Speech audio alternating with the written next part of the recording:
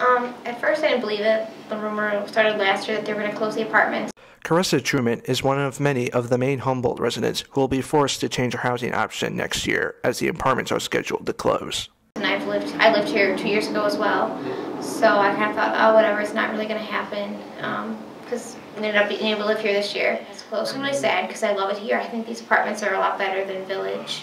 I think they're bigger. There's like bigger kitchen areas. The bedrooms are a little bit bigger. Well, we have not used that building at capacity this year, so there's been sections closed there now. And the decision to close Main Humboldt completely for the fall of 2014 was done right before we started housing selection, so probably January, because we obviously had to let the students know that they couldn't select it. But it's part of a bigger college issue, which is declining enrollment. Yeah, I think the cost of housing is becoming awfully expensive, and I think that's that's another issue related to students not returning to housing.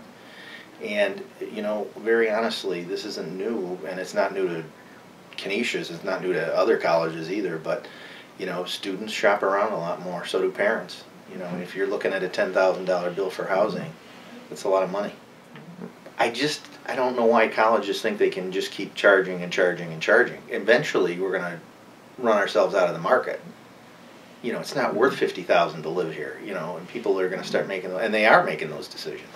Carissa will be living in the Village townhouses next year, which she sees as a downgrade from her current residence.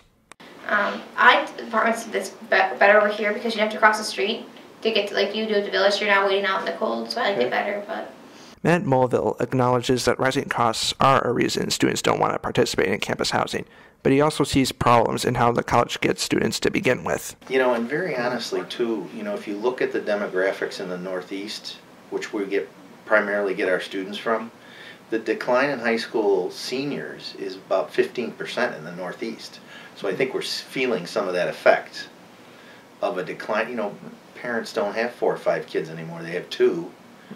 And there's kids not graduating from high school, and then we can't recruit them. So that I think has impacted us too.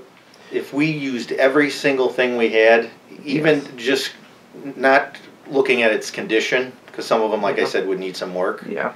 You get close to almost 1,500 people, and we're projecting about 1,200 for the fall. Carissa commuted in her freshman year and saw the Humboldt apartments as a more independent living option than other upperclassmen housing options. Because I wanted to have my own apartment, like I wanted to have a kitchen to myself, and I didn't want other people having access to my room and stuff. I'm a very private person. So that was one of the things that really appealed to me was the apartment.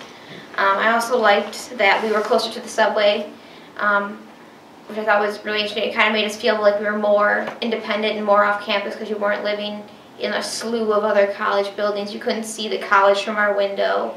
I liked it. It was like a nice little adventure. Village still seems very college dorm-like. So I feel like this was a step away from that. That's why I loved it so much. In the future, it would definitely be available should enrollment increase. We could certainly go back to, we could certainly open it back up. We've also done it, again, it'll be based on demand, but we've done 2-person apartments rather than 4-person there. If that was a demand, we could do that.